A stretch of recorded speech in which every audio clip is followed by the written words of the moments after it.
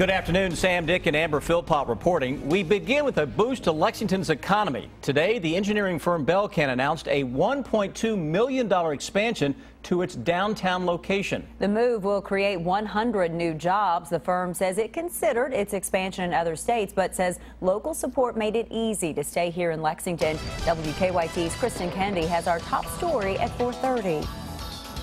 Belcan, an engineering services and technical staffing provider, is expanding into downtown Lexington.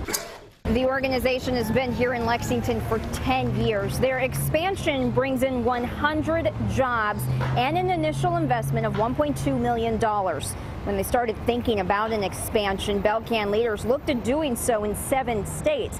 They say they ultimately chose Lexington because of the local support and the support from the University of Kentucky. We lose so many of our best and brightest young people who think there are not enough opportunities here to match up with their education.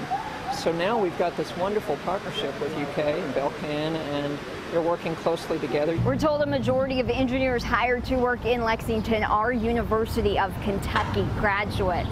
In downtown Lexington, Kristen Kennedy, WKYT.